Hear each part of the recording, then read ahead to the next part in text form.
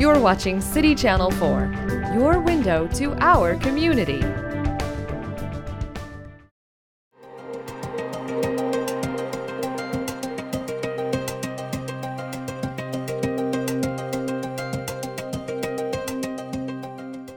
Andy's been with me from the start, the very, very first class that I ever taught life design. He was the first guy I reached out to. But I think what I'd like to kind of, as my introduction to Andy, and something I'd encourage you, is, I have lots of friends, but I think if you are really honest with yourself, you probably only have, if you're truthful when you talk good friends, you can probably only count them on one or two hands at most. The kind of people you really spend time with, really invest in. And I've been fortunate. I've collected them, and Andy and Nate and Chris Grebner and some of these people you've seen come through here are those folks. And why that's important is that every major decision, everything I've been thinking about, every kind of crossroads, I gather these people together and I pick their brains. When I started teaching this class, Andy doesn't even realize this, or maybe he does. Where the whole idea of life design, the name of it even came from, was Andy. We were sitting at the Java house. I was telling him about this idea of a class I wanted to teach, and he says, "Well, it's kind of like a life design, isn't it?" And I knew that's what it would be called. When I went to Las Vegas, I gathered all the guys, Nate and Andy and Chris and all that in my living room to talk about what that would be and what I could get out of it. When I did the Reimagining Downtown class, not only was Andy part of the thought process if I moved forward with it, but he would come. We called him the social entrepreneur in residence. He would show up for every class, went to Vegas with us, and was as important to the success of the class as anybody. And now he's at Cornell. So he told me, so I've been gone, as you know, I've been in Vegas for about 2 years, and so I haven't heard Andy. Andy took what he started doing in here and took it like on the road. And so what you're seeing is what he does at college campuses everywhere. So I told him, go out for a couple of years, come back when he's ready, so that's what you guys got today. So, so if you could give Andy a warm welcome.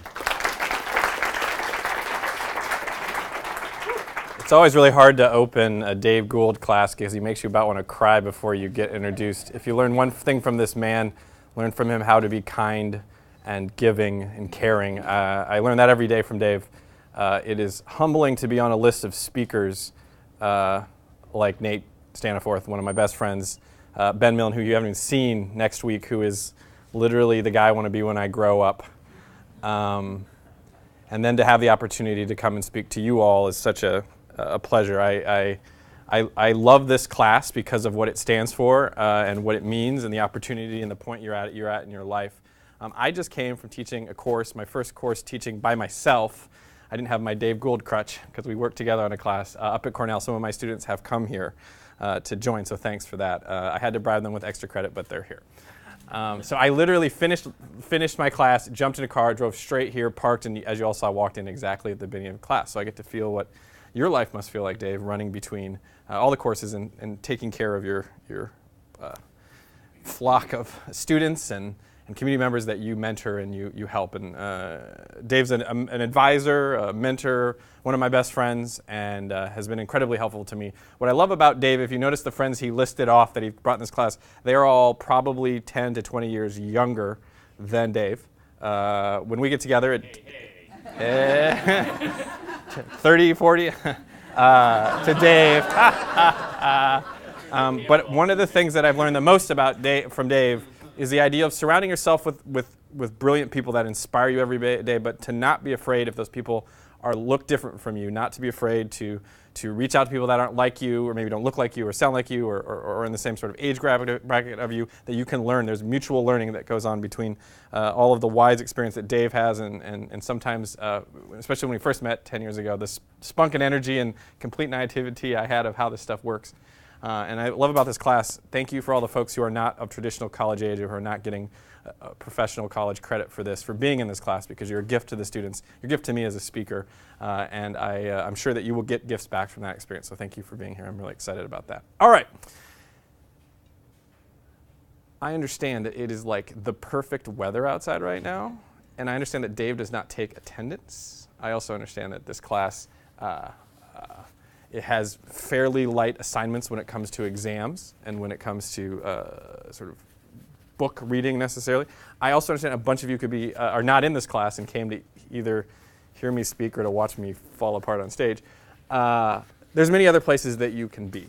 I understand that. I actually right now I was thinking about skipping because it was so nice outside, but I decided I'd commit it to you. So to thank you for making the journey here, to thank you for coming in, for the folks who are not, again, traditional college students who are here, I'm sure there are many things that you could be doing.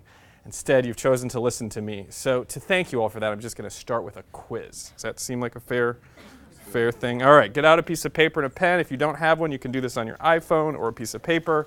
Here's the quiz. How many people have heard me give this how and why to travel around the world speech? Oh, good. Oh, good. There's a couple people who have been here before. I'm going to try to keep it interesting. All right. I need you to draw. Here's the game. I need you to draw 9 dots that look like this on your piece of paper. You can do this with your finger or your virtual pencil. What I want you to do is pick one of the dots, and I want you to draw a line. In fact, I want you to draw 4 straight lines, and I want you to connect all of the dots. Okay? So I want you to connect all the dots without lifting your pen, pencil, virtual. So let me just show you. So if you pick the dot here, and then there's 1 line, there's 2 lines, there's 3 lines, there's 4 lines. The goal is connect all the dots without lifting your pencil. If you get it, raise your hand. If you've seen it before, sit on your hand and let the rest of us discover. But let's see, if you do get it, raise your hand. And I'll give you we'll start with 30 seconds and see where it goes. 9 dots on a piece of paper. Start with the dot, draw 4 straight lines, connect all the dots, and raise your hand if you get it. You can come in here. There's like seats down here, people in back. You're welcome to come in. We should scoot in a little bit if there's room. Okay, 15 seconds. Anybody got it who hasn't seen this before? Really? Oh, you've all seen it. Oh, okay. I see that. That's clever. That's clever. Okay, should I just show you? Because you're all like, oh, I thought I just had to listen to this. Okay, should I show you? Did anybody get it? All right. Dave told me that this is actually the smartest classroom of people on the entire campus. Okay, should I just show you? You guys just want to see. Okay. 1, 2, 3, 4. Piece of cake. Oh, wait, someone was like, wait, let me see that again. I saw your face. Okay, 1, 2, 3, 4. Easy. Now, how come in the room that is the smartest room on campus, and you're all very intelligent looking people at least, why did you not get that? Why was that so hard? Shout it out. Afraid to go out of the boundary. Yep. Okay, so don't think outside the box? All right. So 30, wow. Less than 1 hour ago, I was in Cornell. I raced here all the way down Highway 1. I came all the way down. I had to scramble for parking. There was all these people watching. Dave invited me in. I'm following a guy who's raised $27 million next week. He's speaking, Nate Stanforth, who literally makes things disappear speaking. You've heard from world famous storytellers and acrobats and all this other stuff. If I did all that running around and I came to stand right here and you all did all the things you did this morning to be here, and my message was essentially think outside the box, I mean, that'd be a fine message because it's true. But it would be the dumbest way for me to start a talk because, I mean, you already know that, right? If I came all the way here and you all prepared and I literally walked out today, I'm going to talk to you about thinking outside the box. So I'm not actually going to talk about that today, but that is important. My message is slightly different. And my message is not, you need to think outside the box. My message today is maybe there is no box. And here's what I mean by that. So I said there's 9 dots, draw some lines. You all in this room who hadn't seen this before drew an artificial set of boundaries. You made a decision, I said nothing about it, about some imaginary line that you couldn't cross. You all just generally agreed upon it. You didn't even talk about it, right? And we do that, what I've learned in my life and my travels and our folks who are esteemed members of our community, who've been around a little longer than students, you've seen this too, right? We, in our lives, draw boundaries around what we think is possible in our lives, even when there's no boundaries there. We contain our lives inside of boxes, even when there's no boxes. So today, I'm going to talk about my 4-year, 40-country trip around the world, a trip I took almost immediately following college. I'm going to tell you how I did that. But what I want you to think about in this is that there are boxes that we draw around ourselves, boundaries that we assume are there that are not there. And today I want to convince you in telling you that story that there is a box, most of you, particularly the students, the young students, you have drawn a box around your life and you don't even realize you've done it. And today my job in hopefully communicating to you, if I do a good job, is to convince you that the box that you've drawn doesn't actually exist. Right? That's my goal. And so to make this a lot easier, I'm just going to show you the box before we start my talk, and then you'll know what we're going to go after, and then I'm going to try to convince you that it doesn't exist. Okay? Does that sound fair? Is there any physics or geometry majors? Okay, so the box is actually a line, so you're going to totally flip out when I say this, but the box that we're talking about is actually a line. Let me show you the line. Here's the line. This is the line of how life works, right? This is the way life works. So you're born, then you sort of start crawling, and then somewhere you start talking, and then you're walking, and then you go to first grade, second grade, third grade, fourth grade, sixth grade, junior high, high school, college. Everyone in this room who is a student at the university, you're batting 100% right now. You're doing very well. 100%.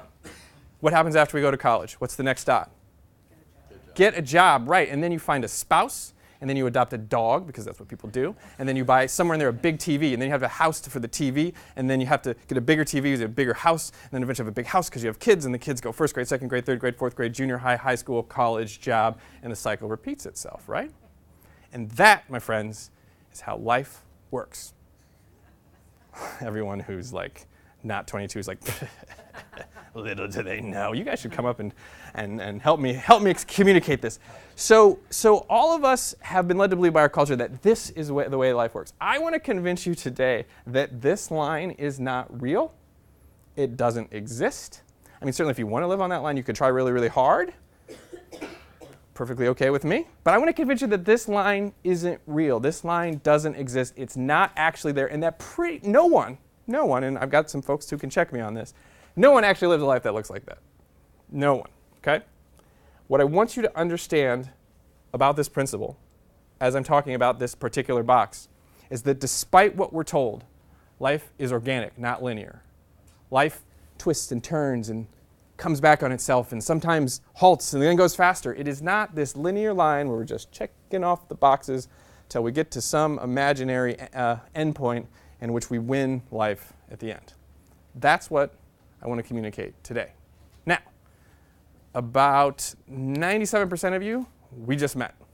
So it would be really rude of me to come in here and tell you how to live your life. So I'm not here to tell you how to live your life.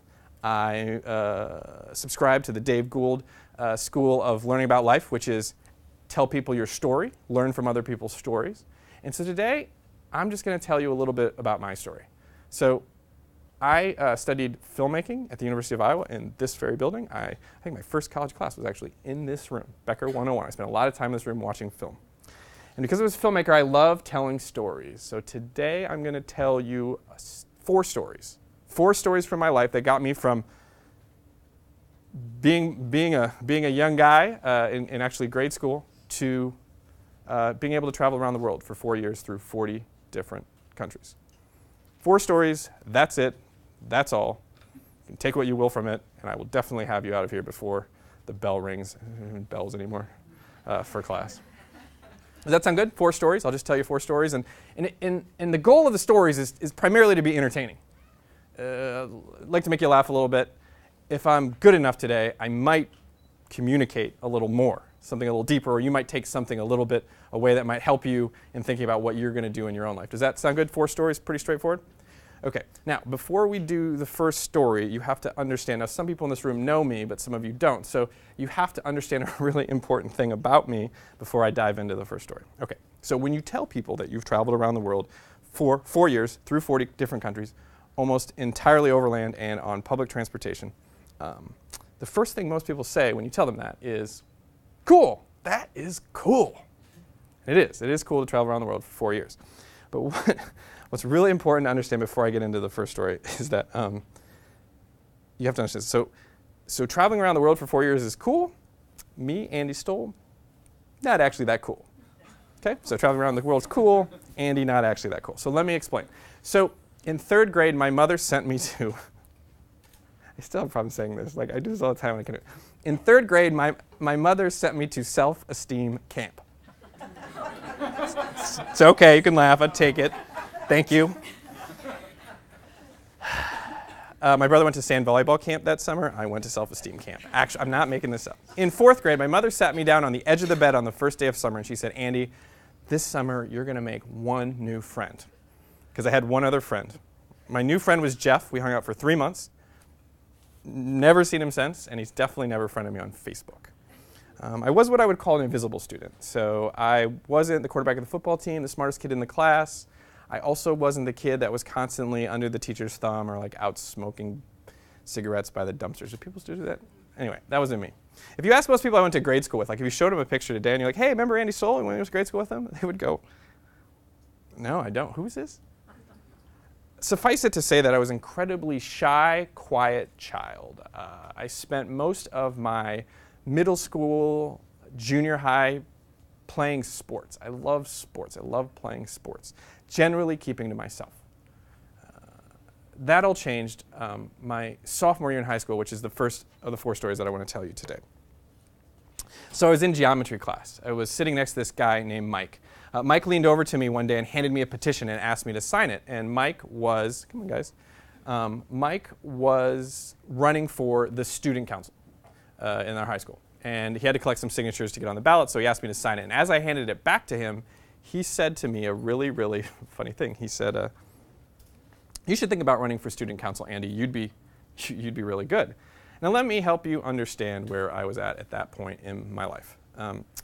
If I had run for student council at that point, and let's say there were 32 people running, I would have probably come in 33rd if there was like an election. I don't even know how that works, but that's how it would work.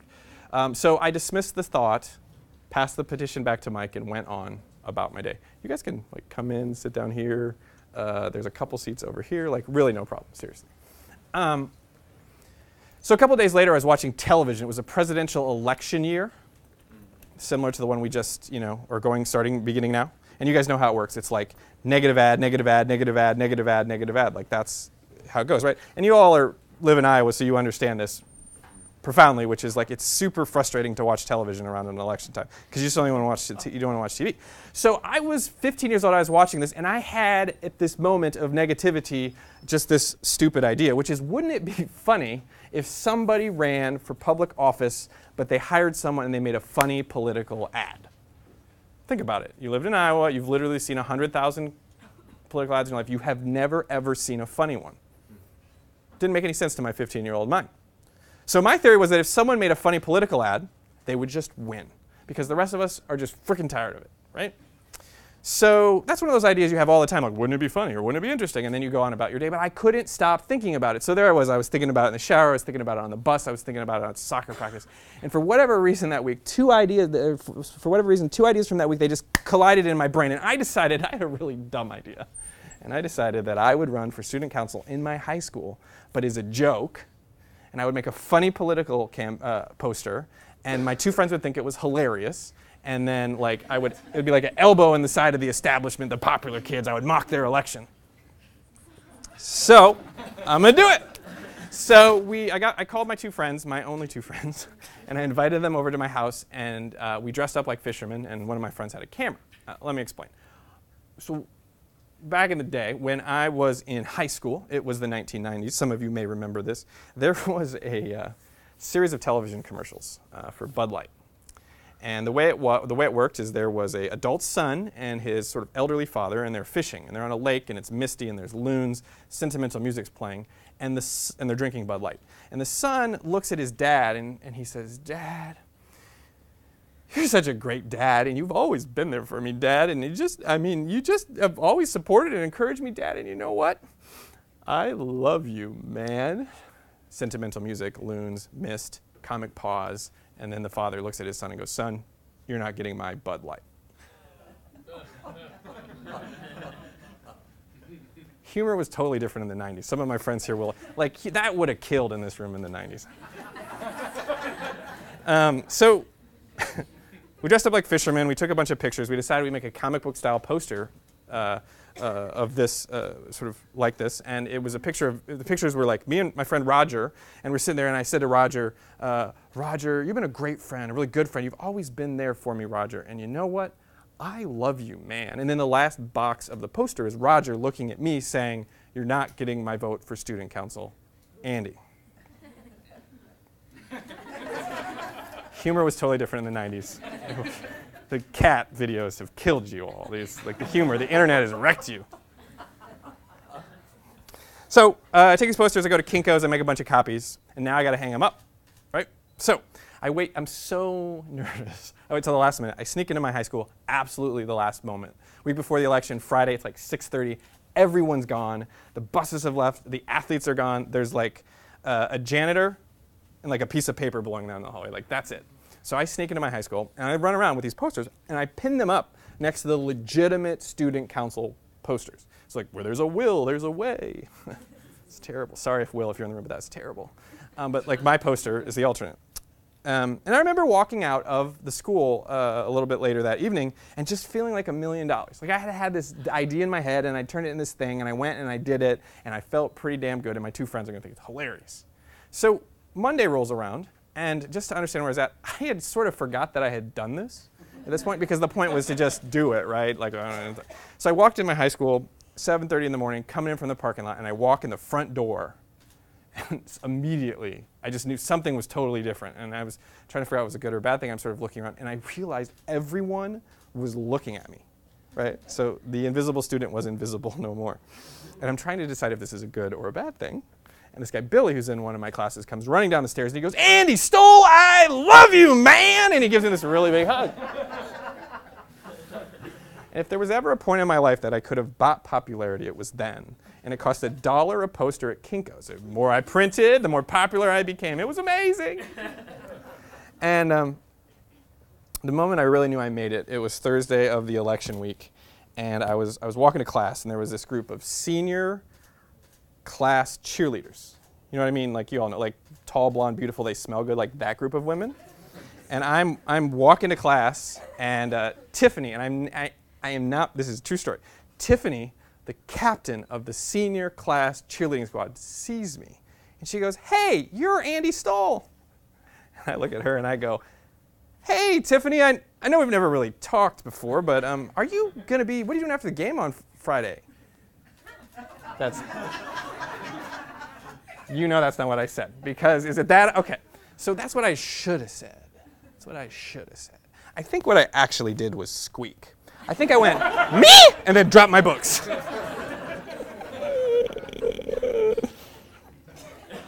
Thank you.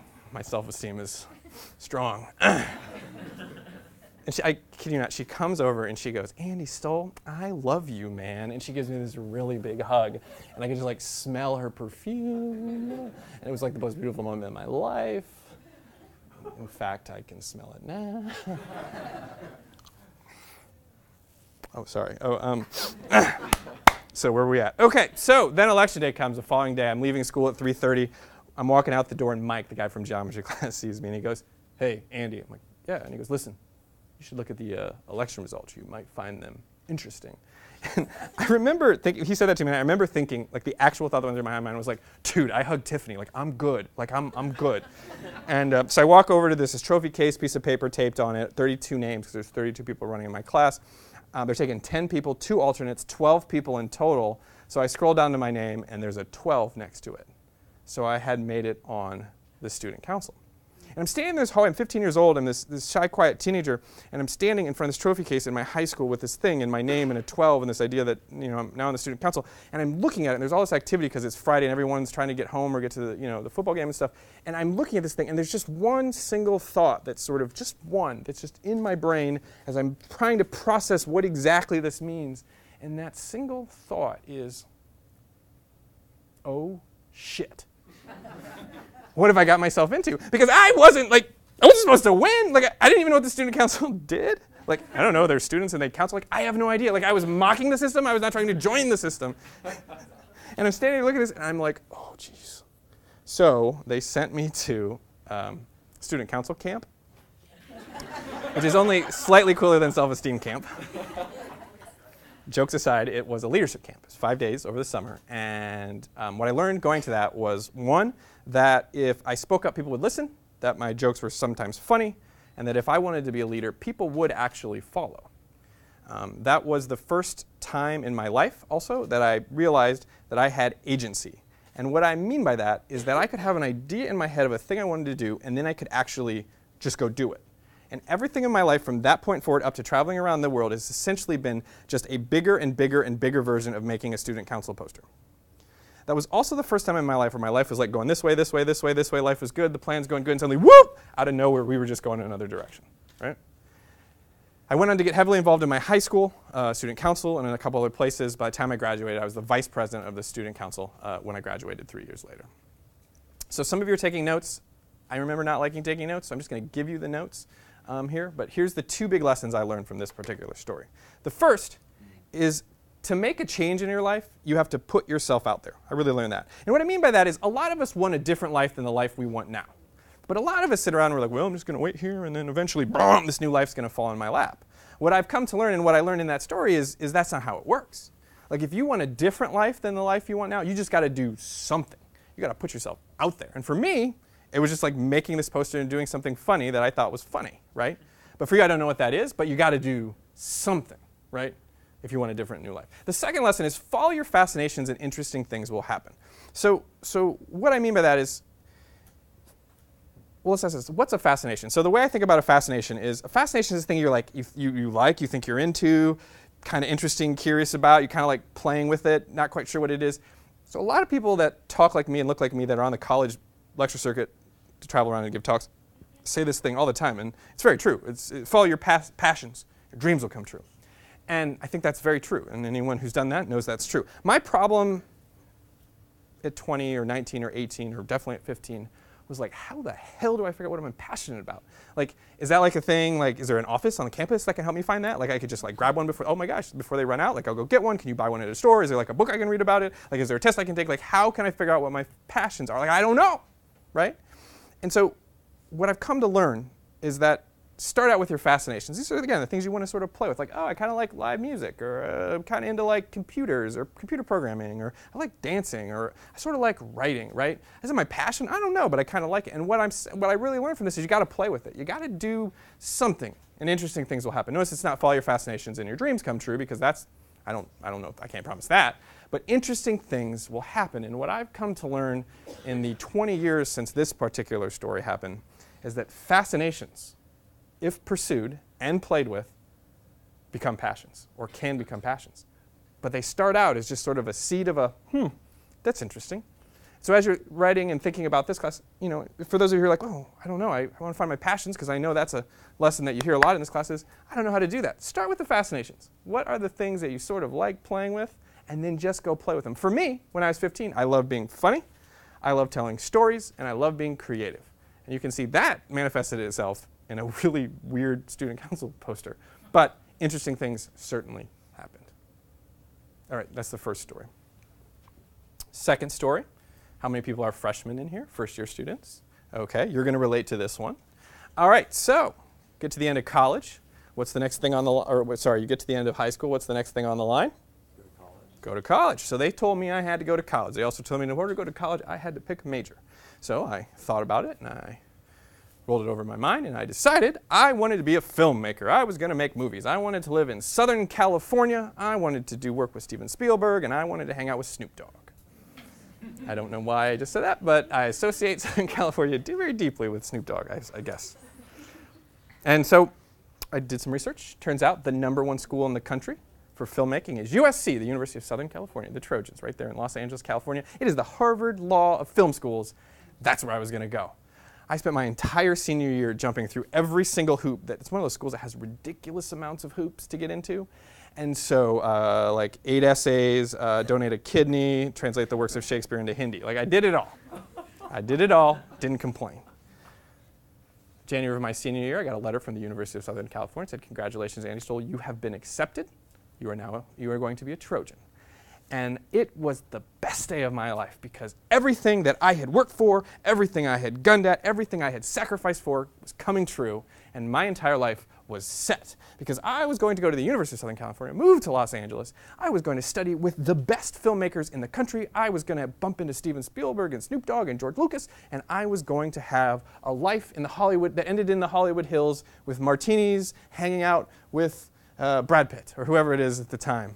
And my life was beautiful. So I went out, I bought a sweatshirt to signal that to the world. It said USC Trojans. And I wore that sweatshirt every single day from there on out.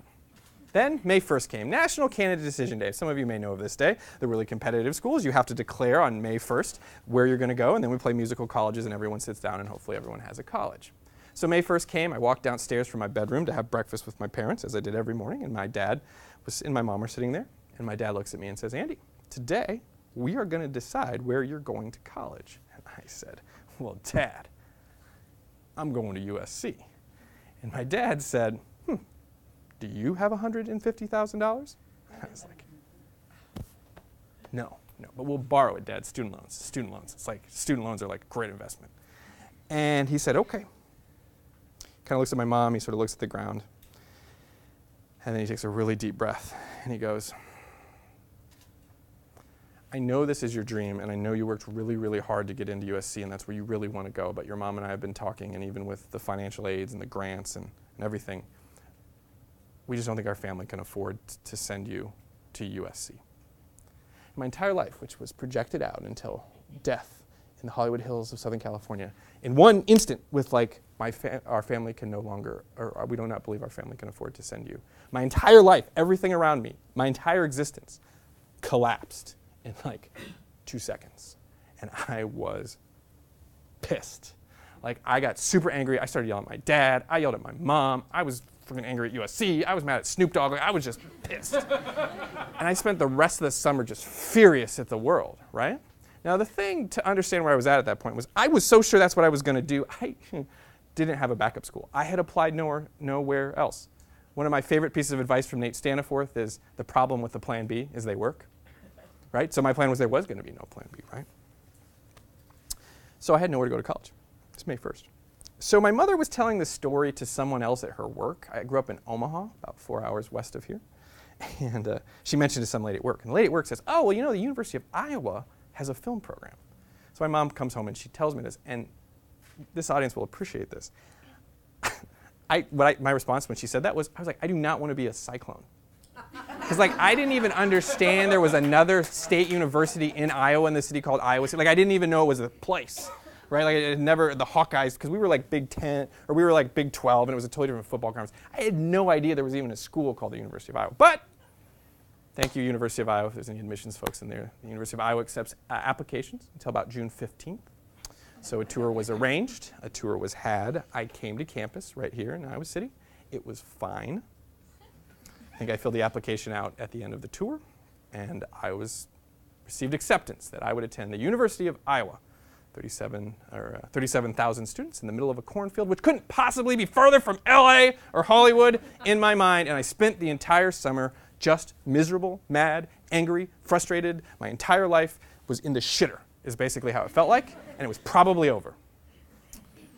So the other thing that happens, and you guys, some of you know this, is when you come to the University of Iowa, a little short on dorms around here. If you apply June 15th, they run out of dorm rooms. So they say, well, I'm sorry. We don't have a dorm room for you. But we do have this temporary housing, and it's a closet up in Burge Hall where they take you and 9 other people that applied for college June 15th, and they put you in there, and they're like, you should all bring alarm clocks, all 10 of you, and you should set them at different times, and you should all sleep in this closet together. So there I was, first day of classes, first weekend. I came to Iowa City. I was miserable, absolutely miserable. I came here. I had these 10 roommates or 9 roommates in this closet in Burge Hall, the 3500s. And I walked in, I tried to play cool, right? I walked in, I was like, hey guys, what's up? How's it going? Hey, nice to meet you all. I'm looking forward to it. We should hang out. Totally, yeah, definitely. And then my parents had just dropped me off. I immediately turned back around, walked outside, got in my car, and just started driving north. Now, I do not cry. I am not a crier. I have cried 3 times in my life, and one of those is Dead Poets Society. We're going to save that for another talk.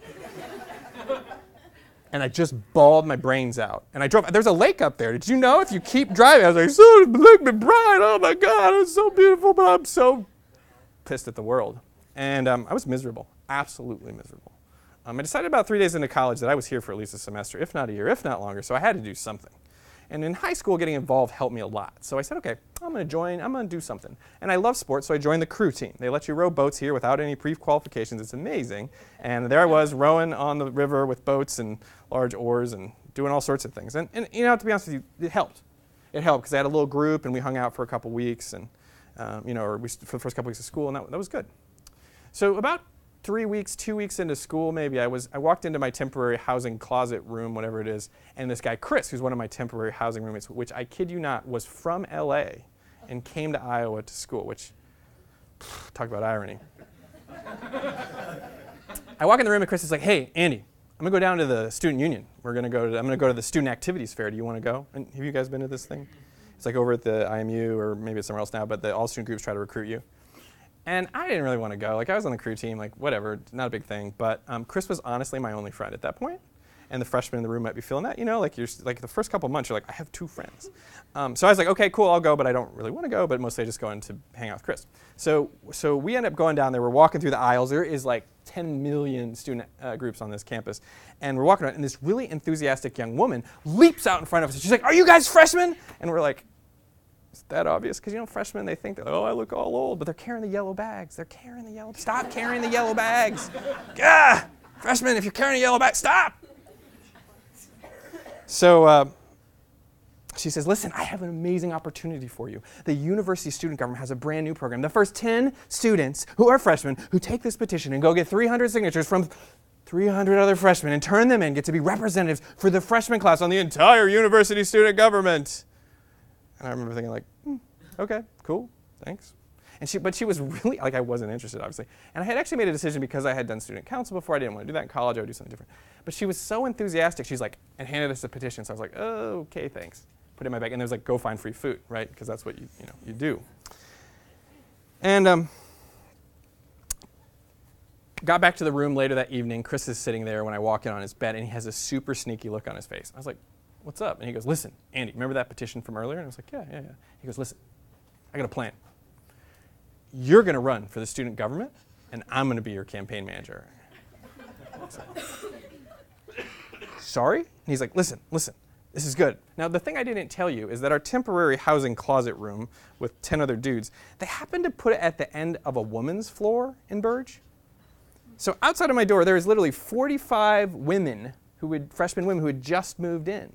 And so Chris is like, listen, you're going to run for the student government. I'm going to be your campaign manager. We got to collect these signatures, so we're going to go door to door to door, and we're going to meet the ladies. I was like, Chris, that is brilliant. Let's go, dude.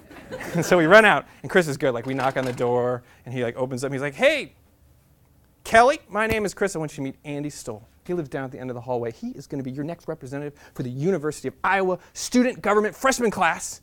Wouldn't it be great to have a guy like that on the floor? Women were super nice. They're like, yeah, that's cool. What do you need? And Chris would be like, listen, here's what we need. We got to get some signatures. So we got this petition. So first column, if you just write your name, second column, you sign it, and then you see we added a column for phone number, so if you could just fill that in, and we'll be on our way. And we just went down and met the ladies. Chris would do this thing where we'd get into one of the rooms, and he'd be talking, and then he'd look at me and go, Andy, listen, I'm going to talk to Emily and see if she has any constituent needs. Why don't you go on to the next room? This is because we were college freshmen, no offense, college freshman males, but you just don't like have the regular ability to just walk up to a female and have like a normal conversation. So the next day I was walking to class, and no joke, I'm walking to class, I walk by the cafeteria. Chris is in the cafeteria at a table of beautiful women. He has the petition and he's passing it around. I'm not even there. Like, he is passing the petition around collecting signatures. And so a couple of days, maybe the next day, Chris comes into the room and he just, boom, drops on my bed literally 500 signatures in these petitions. So I was like, what is it? And I looked at him, I flipped through, it was all women, like not a dude signed the thing. So I felt sort of bad because I didn't realize we were like doing it for serious. So I was like, well, I should probably just mail it in because Chris did all this work. So I mailed it and completely forgot about it. About 3 weeks later, I get a phone call from a very enthusiastic woman who says, is this Andy Stoll? And I was like, yes, it is. And she's like, hi, this is Jess from the student government. I'm calling to say congratulations, you have been selected to be one of the 10 representatives on the University of Iowa freshman class. And I was like, who is this? She goes, you submitted some signatures, a petition with the, I'm like, oh, the ladies. I mean the students. Yes, the signatures. Like, yes, totally. Yes, I know what I'm talking about. Yes. She's like, congratulations. I'm like, great. And then she's like, you got to come to a meeting. And I was like, oh. So I was like, fine, I'll go to the meeting. So I went to the meeting. It was fine. There were 9 other people there. I was fully intent walking to that meeting that I was going to quit because I was a film major. It's not a thing I wanted to do. I was on the crew team. I figured out to tell them, oh, I'm busy with school and the crew team, I'm going to quit. But I walked in, there were 9 other people who were super excited. They were like, oh my God, we're representatives on the freshman class, blah, blah. They were so excited by the end of the meeting. I was kind of like, this might be like a thing. Like, this might be a thing. So I like couldn't quit. Like I literally was just like, I can't, at least not in front of these guys, right? Like I can't quit. So I kept going to meetings and they were fine. Perfectly acceptable meetings, not that exciting, not that terrible, they were fine. Now, the plot twist. They eventually got me out of that closet. They put me in a dormitory called Mayflower out at the edge of campus. It's about a 10, 15-minute bus ride depending on the day.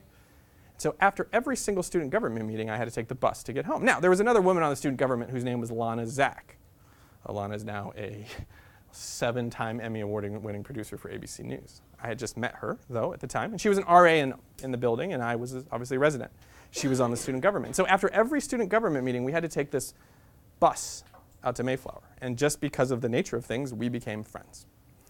About 4 months later, Lana pulled me aside one day and she said, Andy, I don't know if you know how it works here at the university, but every year someone runs to be student body president and student body vice president.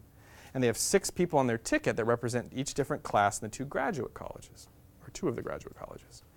And I, Lana Zach, am going to run to be student body president, and I have a running mate who's vice president, and we need a freshman representative on the ticket, and I think that guy is you. I was like, me? Lana, I'm a film major. Like, I don't really like politics or like stuff like that, but like, why would I want to do that? And so she's like, well, here's lots of reasons. And she started sort of listing these off, and she was da-da-da-da-da. Now, I clearly must have like glazed over or something, because her boyfriend, Seth, who was sitting right there, leans over and he goes, hey, Andy. I'm like, yeah. He goes, listen, when I was a freshman, I ran to be on this, I ran on a ticket, and let me tell you, this is a great way to meet girls. I looked at him, and I was like, really? He goes, oh, yeah. And I was like, sign me up, I'm on the ticket. So I joined the ticket. So we got together this group of about 8, 9 people, and then we started to build this team of like 100 people, putting together our student government campaign. 3 days before the paperwork was due, we had to file for our election. Our vice president came to the team and said, I know I've been with you for a couple months in planning and making all this happen. I've decided, unfortunately, that I'm leaving your ticket. I'm forming another ticket, and I'm running against you. Lana goes into a tailspin. She'd either been planning this for a year, maybe 3 years, maybe her whole life. I don't really know. But she's like, oh my God. She's like, we're not going to give up. I'm going to figure this out. And she sort of runs away. Next morning, knock at my dorm room door at 8 o'clock. I usually don't get up that early. I open, it's Lana. Her hair is like, it's like been mainlining Red Bulls and pulling her hair out all night. And she's talking like a crazy crackhead. She's like, oh my God. And she's like, Andy, I've been thinking about this. I've been thinking this through. And I've thought it all the different ways. And I looked at all the scenarios. And I've been thinking about it. And I know what we're going to do. And I have a plan. And here's what we're going to do. We've been thinking about it. We've been discussing it. And I'm going to tell you the most obvious person to be the vice president on our ticket is you. And I was like, how many Red Bulls have you had, Lana? I'm a freshman, 4th month of my freshman year, film major, not really feeling like that's a good fit. She's like, no, I thought it through. Here's why. And she starts listing off all these reasons. Clearly, I was early. I probably looked glazed over. Anyway, her boyfriend, Seth, leans in at some point and goes, hey, Andy, remember I said that was a good way to meet girls being on the ticket? I was like, yeah. And he goes, listen, being vice president as a freshman on a ticket, oh, that's a really good way to meet girls. I was like, really? And he goes, oh, yeah. And I was like, sign me up, I'm in. So here I am, 4th month of my freshman year. I've decided to run for the student body vice president position here at the University of Iowa. So we build a team of a couple hundred people. We run around. I don't know if anyone's ever done this. It's actually a really cool experience, but it is intense. You got to raise a bunch of money. You take out ads. You take flyers. You go speak at Greek houses and student groups. It's sort of crazy. Election day comes. We're over in the student union in a room about this size. Here's Lana and Andy, 200 people on our team. The other ticket, 200 people on their team. And here's the guy from the election council who gets up and says, hello. We're from the election council to tell you the results of the student body president and vice president election here at the University of Iowa. And the winner is Lana Zach and Andy Stoll. And I remember at that moment, 6 months into my freshman year, when he said that. And I remember that our entire team, because they work really hard, right? And this like 150, 200 people like leaped up in the air simultaneously and spouts of joy and excitement and hugs and crying and all sorts of things. And it actually felt like for just a little moment, and I was sitting kind of right, here, it felt like gravity had ended, because it just was like the entire room went behind me. And as the room went up and gravity disappeared, my entire body just began collapsing downward into my chair as everyone is leaping and screaming, and I just sort of into my hands. And there is just one single thought at this point that is going through my brain, which is, oh shit, what have I got myself into now? Because we weren't going to win. I mean, 6 months into my freshman year, like I'm a film major, what the hell just happened? But there I was, student body vice president, as 6 months into my freshman year at the University of Iowa, campus of 37,000 students. Ended up being a really, really hard job. Ended up being probably between 40 and 60 hours a week on top of my classes. The lucky thing was that Lana and her friends were there with me. They were older. They were 2 to 3 years older. They were more experienced leaders. They made me raise my game. They did a lot of coaching and teaching of me at that point, and I rose to the occasion, or at least I like to think I rose to the occasion. At the end of that first year, mostly because of my encouragement from my friends and because of name recognition, I ran to be the student body president at the university and won. So my sophomore year, about 18 months into my college career at the University of Iowa, I was the student body president of a campus of about 37,000 students. Now, here's the crazy thing about that story.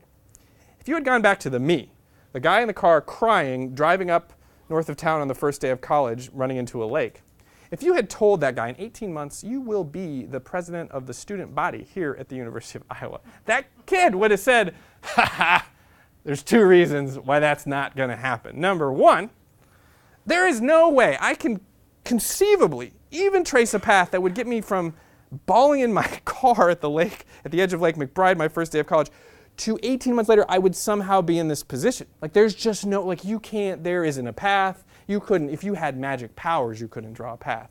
But that doesn't even matter because the second reason is, I don't even want the job. Why would I want to be student body president at the University of Iowa? But there I was, before even the end of my sophomore year, running the student government and representing the student body. That's the second story. 2 lessons from that story, which still strike me today. Number 1. Fake it till you make it. What I mean by that, what I don't mean by that is lie, right? Like, oh, yes, doctor, I can do the surgery. Give me the scalpel. Like, that's not what I mean. What I mean is that even if you don't believe that you can do something, when you start, there is an element of faking it. There is an element of someone's like, well, you're 20 years old and you can be the student body president at the University of Iowa. And even if your head, you're like, oh my God, no, I cannot. There's an element of like, yeah, I can figure that out. Absolutely, I can figure that out. There's a level of confidence, right? And what I've really come to understand and know is that when you start anything in your life, you're never quite ready to do it, right? My esteemed members of the community here all nodding their head, that when you start something, there's an element of faking it for everyone. And the thing that's interesting, like, think about LeBron James, like, right? Like, probably one of the best athletes in the history of humankind, right? I guarantee you that the moment he stepped on that NBA court for the first time, there was some portion of his brain, even though outwardly he didn't show it, there was some portion of his brain that was like, oh my God, I should have gone to college. They're going to totally catch me. I don't know if I'm ready for this. I don't. There was doubt. Like, LeBron James doubted himself in stepping on the NBA court for the first time, right? I think Seth Godin, who was in town last week and has spoken at this class before, said, you're always prepared, but you're never ready, right? I think that's powerful, right? And so what I've come to really understand is that if you think about college and your career and the things you want to do with your life, if you want to be a dancer, there's never a point where you're like, well, I read all the books on dancing. I have watched all the videos on dancing. I know all the history of dancing. I have interviewed all the dancers. And now I am ready to become a dancer. Like, that's not actually how it works. Entrepreneurship. You want to be an entrepreneur and start a business. It's like, well, I've read everything ever written about Steve Jobs, and I know everything about the business model canvas, and I know absolutely everything there is to know about starting a business. I have all the backup plans in place, and now I will start a business. That's just not how life works. When you start at the beginning, there is certainly an element of faking it. B.F. Burt, is he coming to class this time? B.F. Burt, who speaks at this course, said something in a lecture a couple semesters ago that always stuck with me that relates to this point, which is you never want to put yourself in a situation where someone else believes in you more than you believe in yourself. And believing in yourself at the beginning, it's not all confidence. It's a little bit of like, oh yeah, I can do that. I can do that. I can learn. I can figure that out. So that's the first lesson for that story. The second lesson is you become who you surround yourself. This is the one piece of advice I wish I understood when I was 21, 22 years old here at the university. And what I've heard it said in another way is you become the average of the 5 people you spend the most time with. What they say, there was a research study done that if you take an adult who has a job and you take the 5 adults they spend the most time with, if you average the salary of the 5 adults around them, you actually generally get pretty close to that person's salary. Like, isn't that interesting? So the question to ask yourself and the question to think about is, who are the 5 people that you spend the most time with? A couple of you are like, whoa. The cool thing about college is there will never be a point in your life where you have more access to new people ever. Like, you can just edit, change, come back to, return, push away. You're 5 people that you surround yourself. And it's so easy to go out and meet people. And some of the hardest things when you get older is you're like, I need some inspiration. I need someone to, where do I find those people? So for those of you in college, take advantage of that opportunity. The other thing for me, and really what drove it home for me, and all the athletes in the room will get this, is that Lana and her friends made me raise my game, right?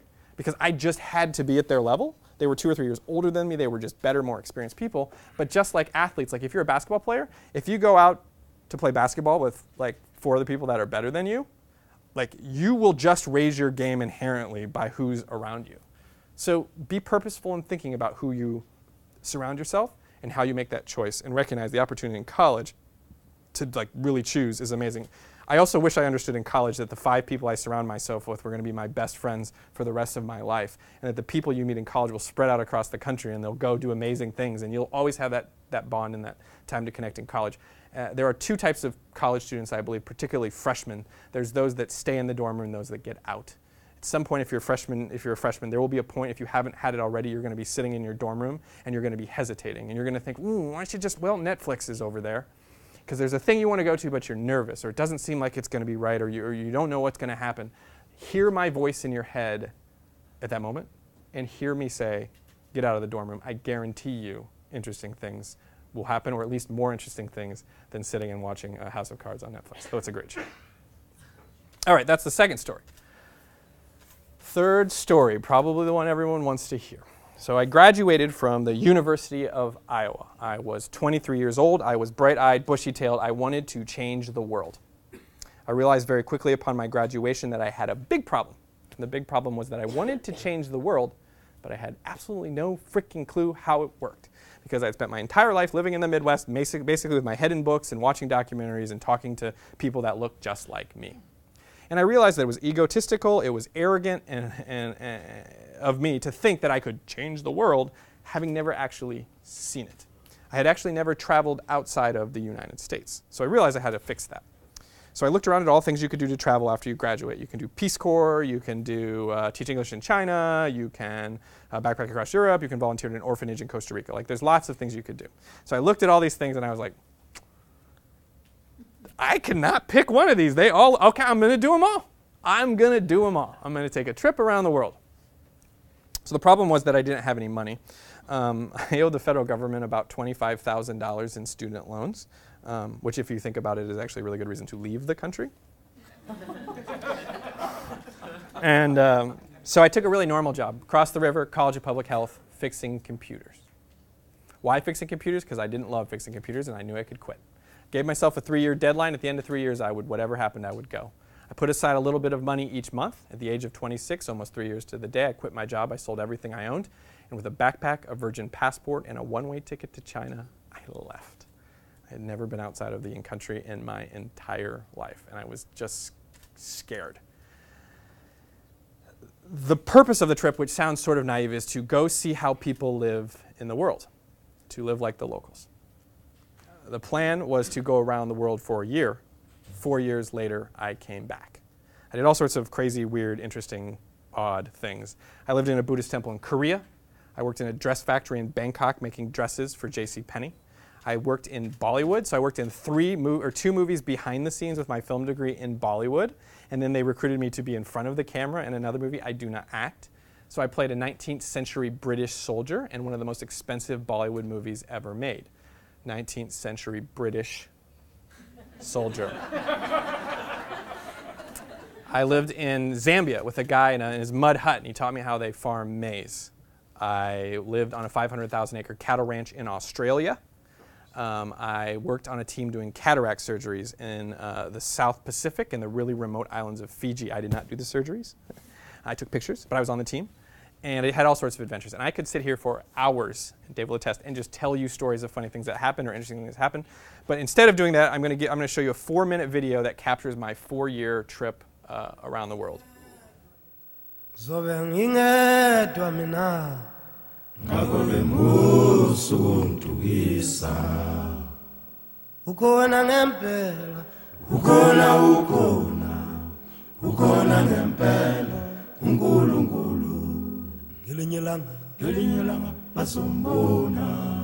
Ngelinye ilanga bazombona wona mina ngimphika madoda kodwa ngelinye ilanga wavela kimi bazombona ngelinye ilanga bazombona ngelinye ilanga bazombona ngelinye ilanga bazombona ngimboni ofanana ngimboni ofanana ngimboni ofanana ngimboni ofanana ngimboni ofanana ngimboni ofanana ngimboni ofanana ngimboni ofanana ngimboni wo mina ngimboni mama ngimboni wo mina ngimboni ba ngimboni wo mina ngimboni emhlabeni ngimboni ofanana wo ngibasathe ngiyajalaza wo mina ngimboni ofanana ngimboni ofanana ngimboni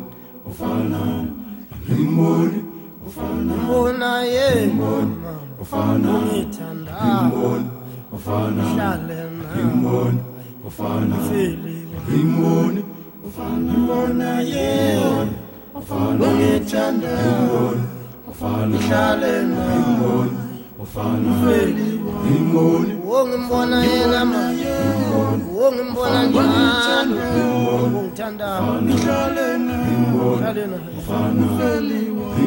ube khona le ube khona oyigama elisha ngimboni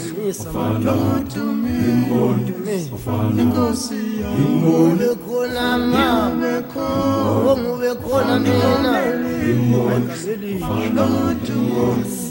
He's my redeemer, sing them, a new song, to praise my Lord. Sing them, a new song, to praise my Lord.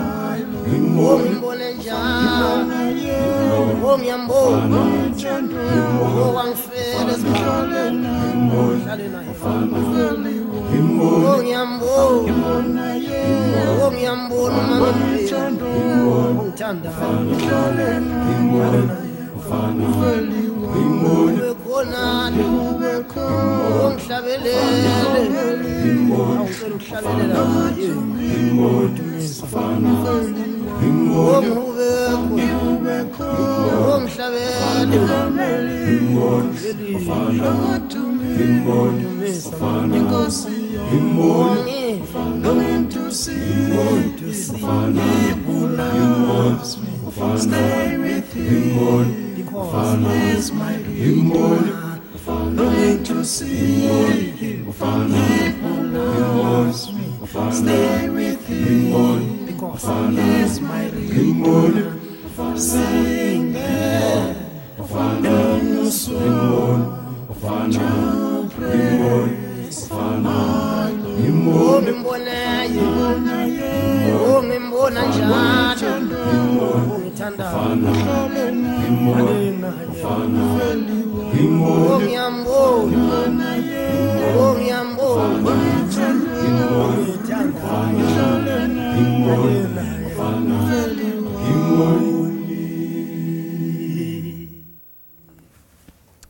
So I traveled around the world for 4 years through 40 different countries, almost entirely overland and on public transportation. And the single biggest lesson I learned is that cultural and language differences aside, we're all much more similar than we're led to believe, and it's the similarities that keep us connected and the differences that keep it interesting.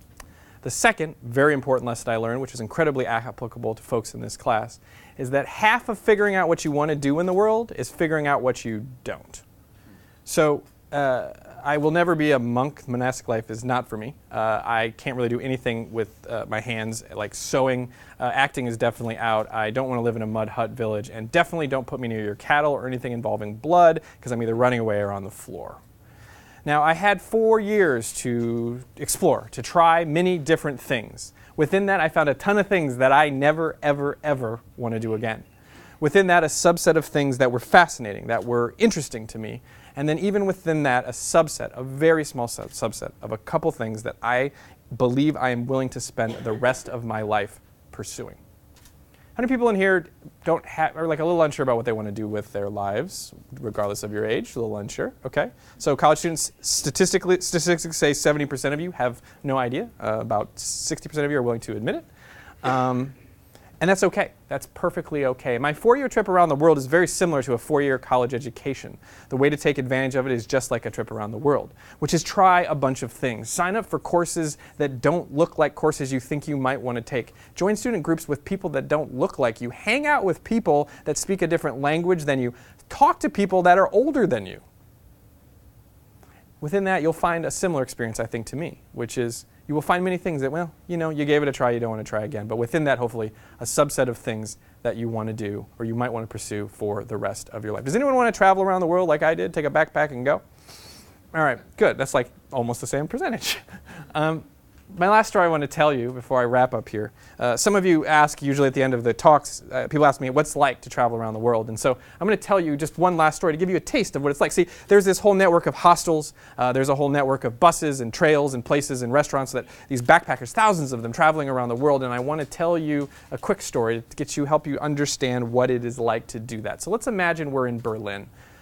Germany, right? And we're at this hostel and we're going around. I'm trying some, different things, and I run into a pretty girl. Pretty girl says to me, "Hey, I'm going to go to Paris next week or this weekend. Do you want to go?" Now this is like this normally in backpacking things. Even if you're traveling alone, you meet other people and then you connect with them and travel for a week or a month or sometimes a day, and then you sort of go on your own way. And she said, "I'm going to go to Paris," and I was like, "Yeah, I'd like to go to Paris. That seems like a nice thing." I know what you guys are thinking. Paris, Eiffel Tower, wine, cheese. Yeah, that's Paris pretty much. That's pretty much Paris. So he's like, oh wait, I got to do this thing I got to do this thing on Saturday, and I can't. Well, she says, "Why don't you meet me there on Sunday?" I'm like, okay. So I go and I buy my train ticket, and Saturday night I'm out in Berlin and I'm enjoying my time out, and I stay out a little late, and the next morning I get up and I'm a little tired, and I come downstairs to the hostel and I bump into some people I know, and I'm looking at my watch and I realize I'm going to miss this train to go to Paris to see the girl with the wine and the cheese and the Eiffel Tower, right? And so I'm sort of busting out there trying to get out, and I get down to the taxi, and the taxi driver doesn't speak English, I don't speak German, so it takes a little longer to explain which train station I'm going to. And so I'm sort of pushing through, and now I'm like looking, and I'm getting anxious, and I'm starting to sweat because I'm going to miss my train to go to Paris to see the girl with the wine and the cheese and the Eiffel Tower. And I get to the train station and I bust in the front door, and this is when you realize when you walk in that they don't teach you in America how to use European train stations. Anyone's ever been there? You're like, what does all the numbers mean? And so you're running around, and now I'm looking at the clock and I'm looking at the thing, and my train's supposed to leave right now, and I'm going to miss this train to go to Paris. See the girl with the wine and the cheese and the Eiffel Tower. And so I sort of push my way through, and there's a blinking light, and I move and I start pushing people out the way, and I drive on the train, and the door almost catches my backpack, but I collapse in, and I'm like, oh, I made it. Whew. I'm going to go see that girl with the wine and the cheese and the Eiffel Tower, and you're feeling pretty good about yourself, and you start, I walk in and I find my seat, and I like collapse. I'm feeling good, and the window starts moving, and outside the window I see Berlin, and I'm feeling pretty good about myself. And then the conductor comes on, because this is Europe, and they do the announcements in 4 languages, and then the last one in this case was English. And the conductor says, "All aboard Euro train 6429 bound for Budapest." So let me just tell you, and find yourself in the situation backpacking, no matter how loud you are, no matter how good you think your German is, they're not going to back that train up to back into the station to let you off to get on the actual train to go to Paris to see the girl with the wine and the cheese and the Eiffel Tower. Now what happens when you're in a situation like this, the first thing that happens, there's a phases, the first or second time, I can see the phases. The first time is you get super pissed. You're like, oh God, stupid train! And everyone's like, oh, the Germans are like, crazy American. And you're like, oh, the stupid train, the taxi driver, the hostel, the traffic, and you get so mad. That goes on for about 2 hours. Second phase, you start getting super mad at yourself. So you're like, oh God, I should have got up earlier, I should speak German, I should have used a train, and you beat yourself up for like 2 hours. And then if you get through that phase, there's a third phase, and the third phase is interesting because you realize you have a choice, and here is the choice. You realize that you can choose to be mad at the world, or the trains, or the Germans, or Snoop Dogg about how you ended up on this train. You can choose to be super mad at yourself for the choices you made that got you in this situation. But what I realized in doing this a couple times is that in that situation you have a choice. And the choice is if you choose to open your mind, if you choose to accept the fact that you are on a train that is moving forward to a destination that you do not control, and that if you choose to be open to the possibility of what might happen, once you figure out what country Budapest is in and you get there, it turns out it's a pretty nice place. And the lesson, one of the biggest lessons from travel, and maybe one of the biggest lessons in life, turns out that you have to be prepared in life to wake up in Budapest. Because life can be going along, going, and that's the plan. We're going here and suddenly, whoop, you're going to go this way, right? Because that's actually how life works. This is my life. What a freaking mess. It's not a line. It goes like this. If you don't believe me, here's my challenge and the last piece of homework before I wrap up here. Find one of the folks in here that are esteemed members of our community that have been around for more than 30 years on this planet, and I want you to ask them their story. Ask them how they got from college to being where they are. And they're going to not tell you a story that's a linear line. They're going to tell you the story that goes like this. It's going to be crazy. And I tell you all of this to tell you this, I am just a guy. I do not have magic powers. I do not have anything that you all didn't have. I was actually in your chair not long ago. And if a shy, quiet kid who went to self-esteem camp from Omaha, Nebraska can live his life's biggest dream by the time that he is 30, then I think that you can too. I want to leave you with this text. I found it in a magazine, and it says what I'm trying to say in way less words. The American dream is too small. It's not enough to be quarterback and marry the cheerleader and make senior VP and have the tiniest cell phone. It will be measured by that, or will not be measured by investment portfolios or personal fitness trainers. It will be measured by that tiny voice inside yourself that tells you what you're truly capable of. The American dream will always be there for you, but your own dream, if you listen, is much, much bigger. I think I'm going to join Dave for coffee up the hill at Teaspoons if you want to hang out with me. Yeah, thanks for staying a couple of minutes. Thank you, Andy. Thank you very much.